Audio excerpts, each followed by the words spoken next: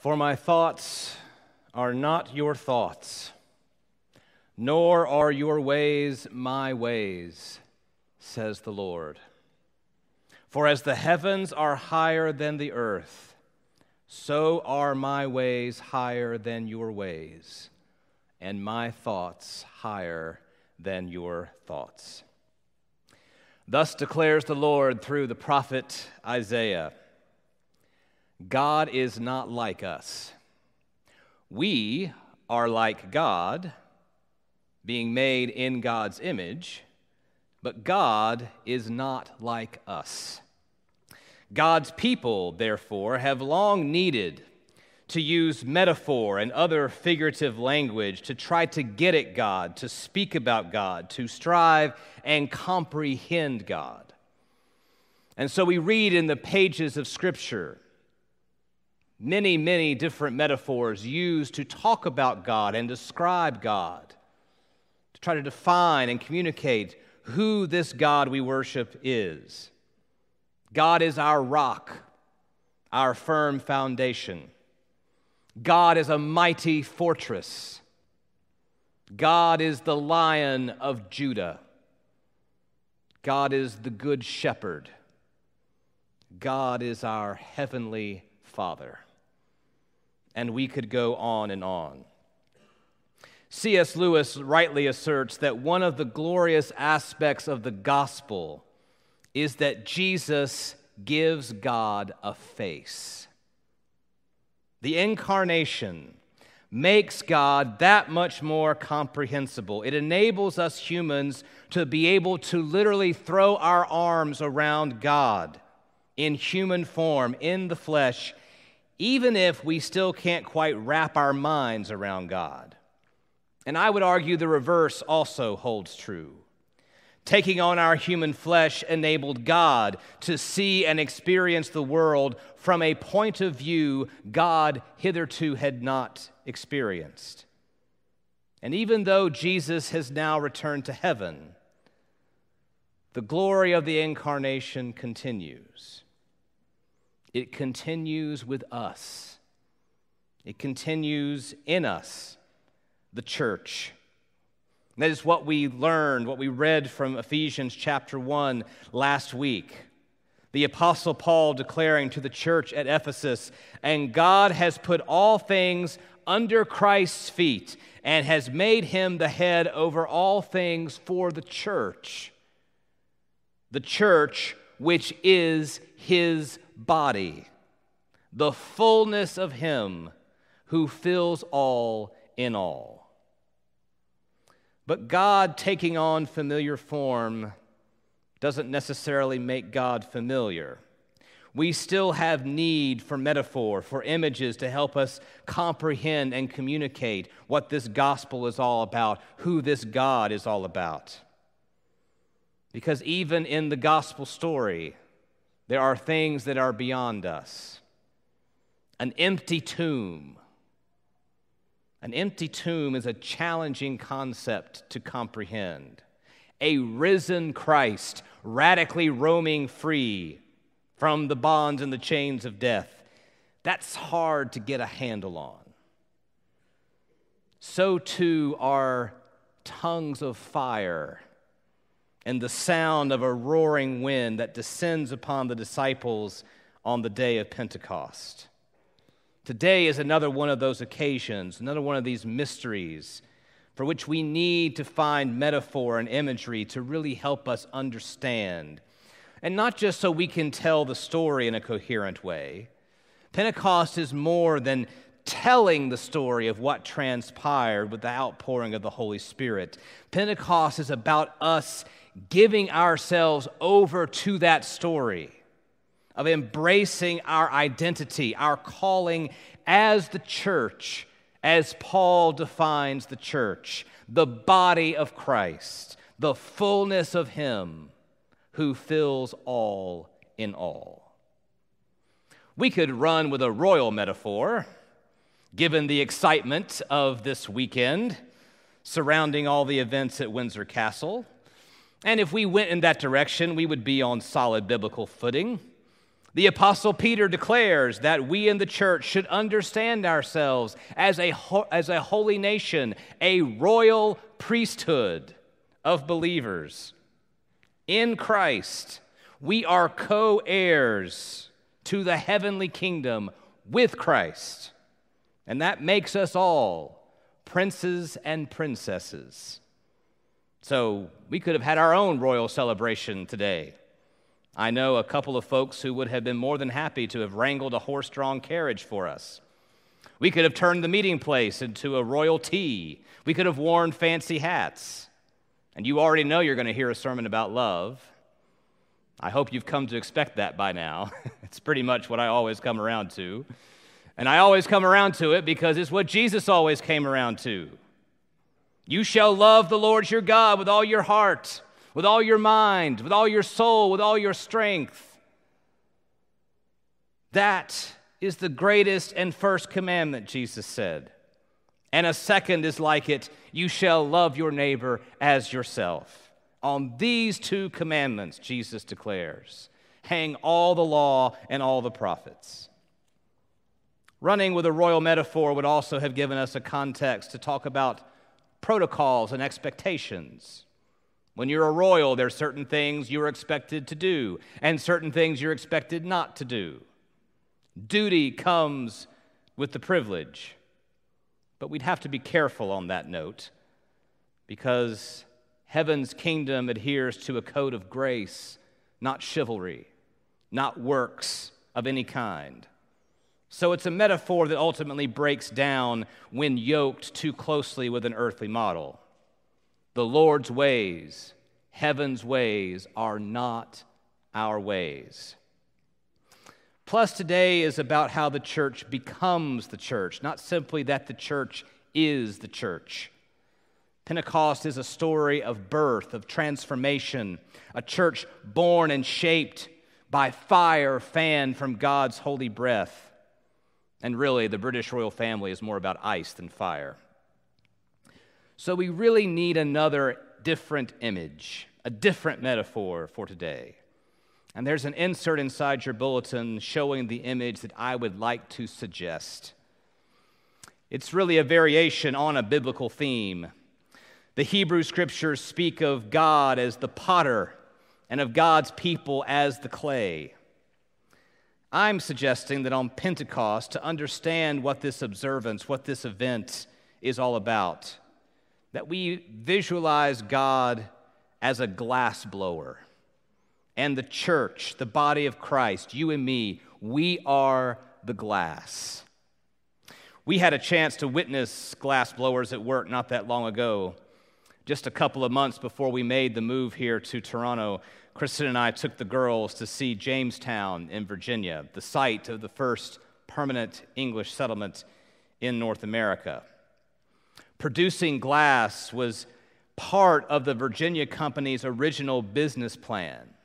And glass artisans actually made the voyage over to Jamestown with the goal of establishing a glassworks to help support the colony financially and to, of course, help turn a profit for the investors in the colony.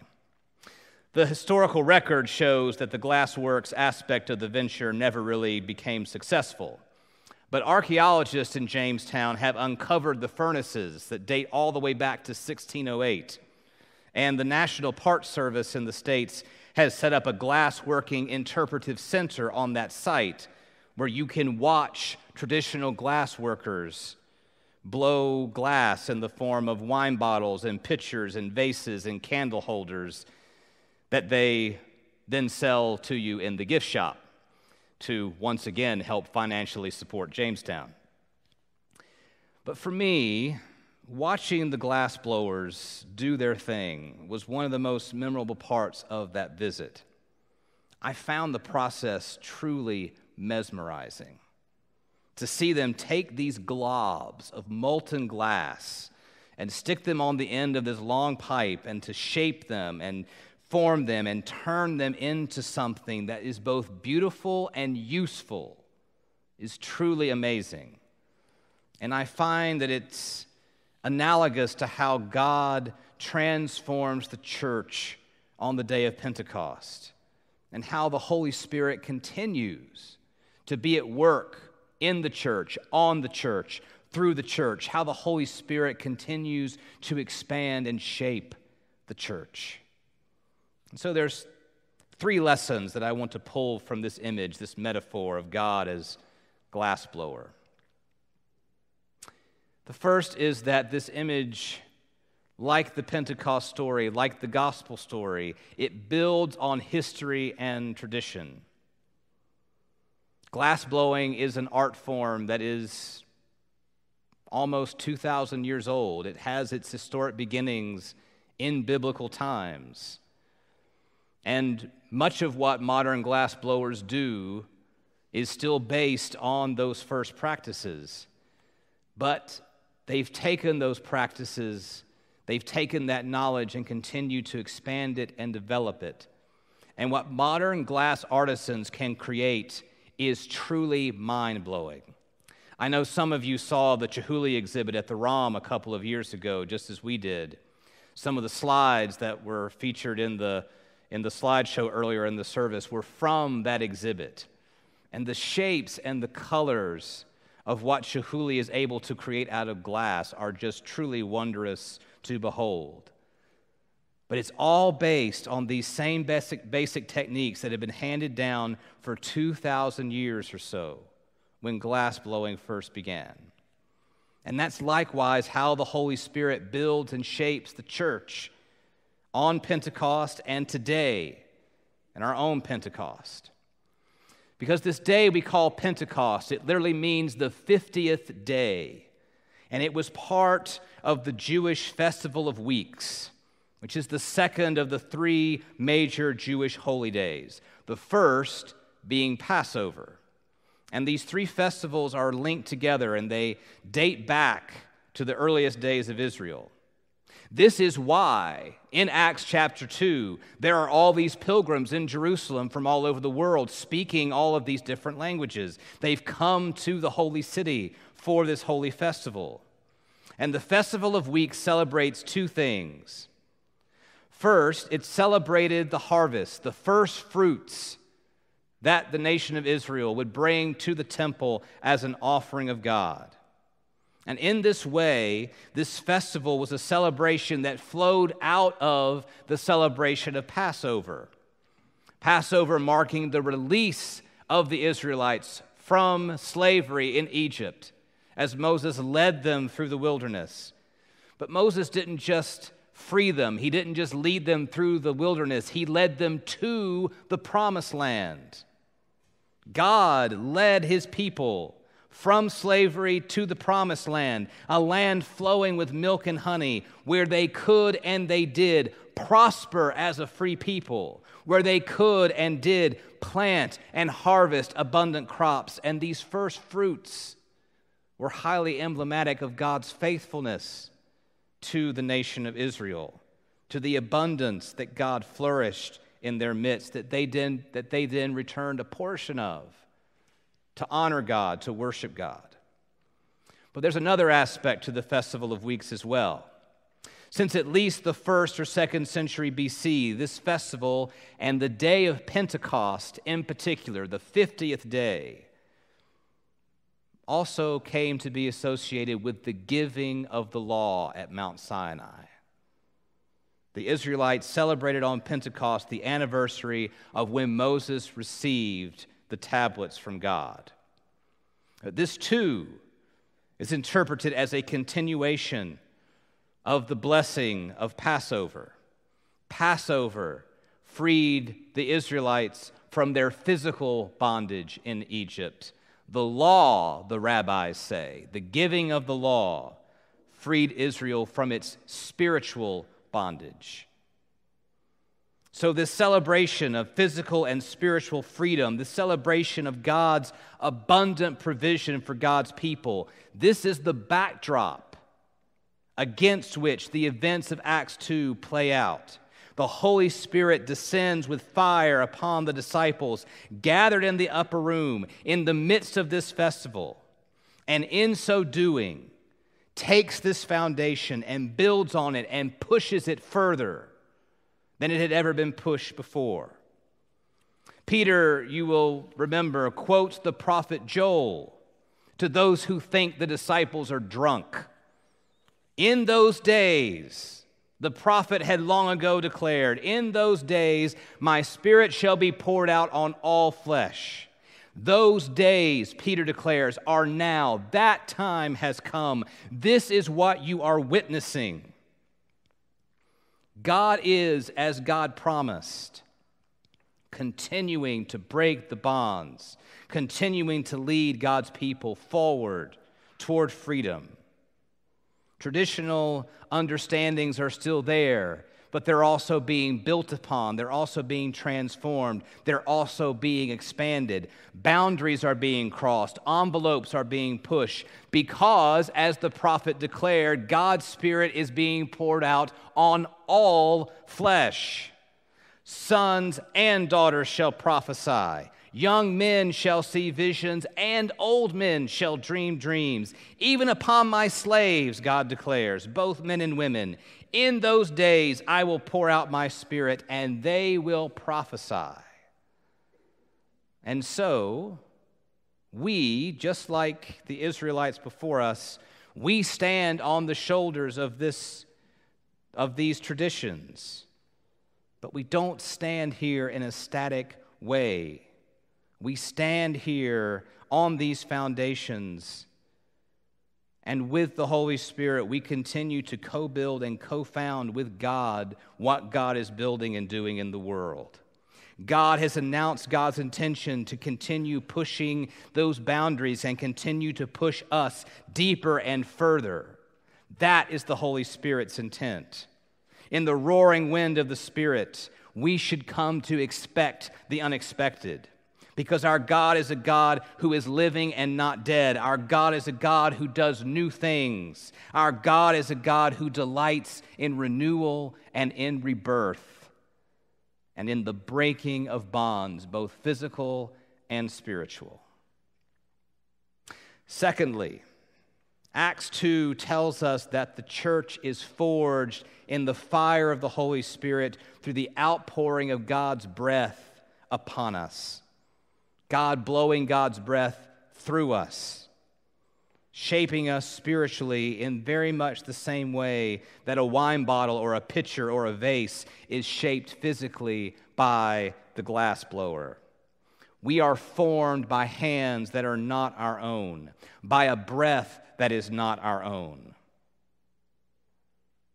It is truly the only way that we can take shape, at least take a shape that is both beautiful by the standards of heaven and useful according to the ways of heaven.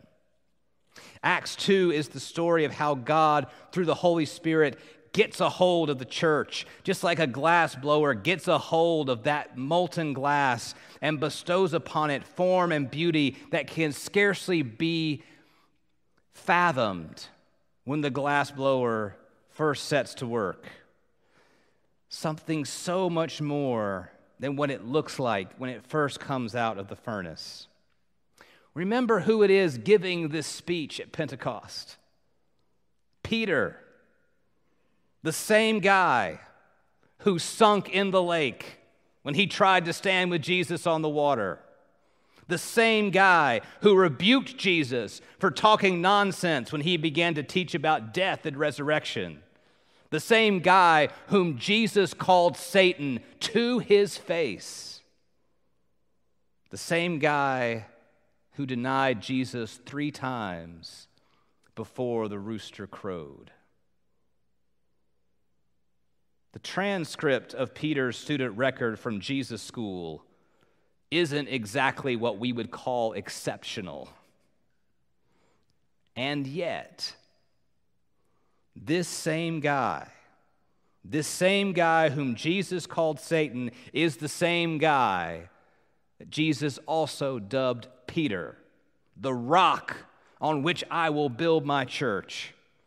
And when the fire and the breath of the Holy Spirit is applied, that is the Peter that emerges, the Peter that Jesus saw when he was still unreformed and unrefined. Therefore, a central concern of our spiritual growth and development must remain learning how to allow God to take hold of us and shape us and sculpt us. Because the gospel declares that God still takes unrefined, bumbling, selfish, worldly, sinful people like Peter, people like you, people like me, and through the holy fire and holy breath of the Holy Spirit, forms us, you and me, forms us into Christ's church, the very body of Christ. Thirdly, thinking of the church as glass shaped and sculpted by the Holy Spirit reminds us that we are fragile, but we are also full of hope and potential. Things made of glass aren't intended to last forever. Glass breaks.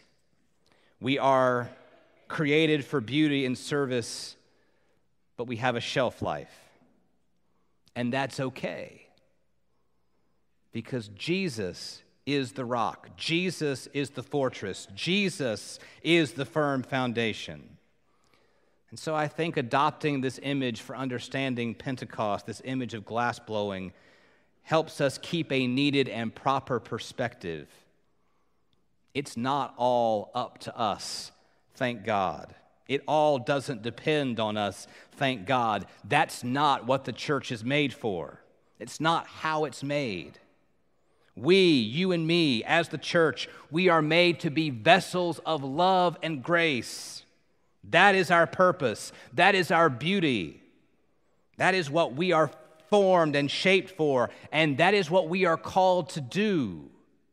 What we are called to be bearers of this gospel love and grace, no matter what life or the world throws at us. We don't have to worry about trying to hold the center. Christ has that. Because Christ is the Alpha and the Omega. He is the first and the last. He has got this, and He has got us. We simply have to focus on what we are called and formed and shaped to be. And that, my brothers and sisters, is grounds for hope. Because glass is malleable. It's one of the original recyclable and repairable materials. In skillful hands, cracks and chips can be mended, and if need be, the whole thing can be melted down and reformed completely, but it's still the same stuff, just in different form.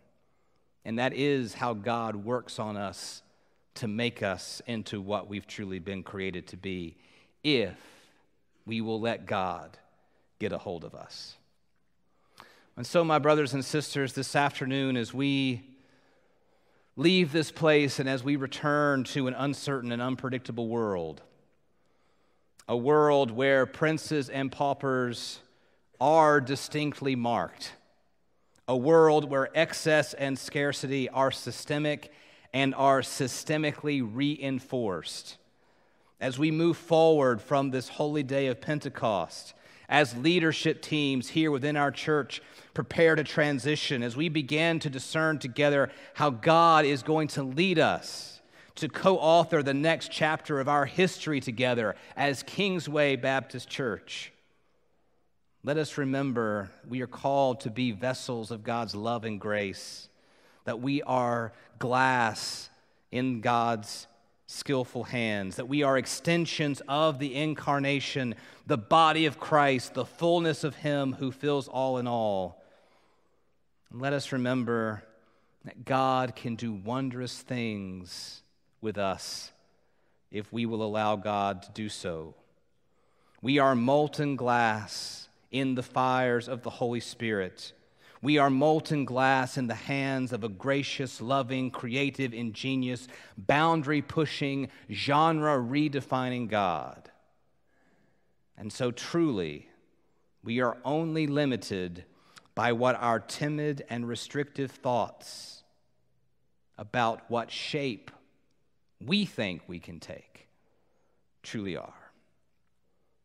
Let us open ourselves more fully to God's divine and holy and healing imagination, and give thanks that God trusts us and calls us to be his church. Thanks be to God. Amen.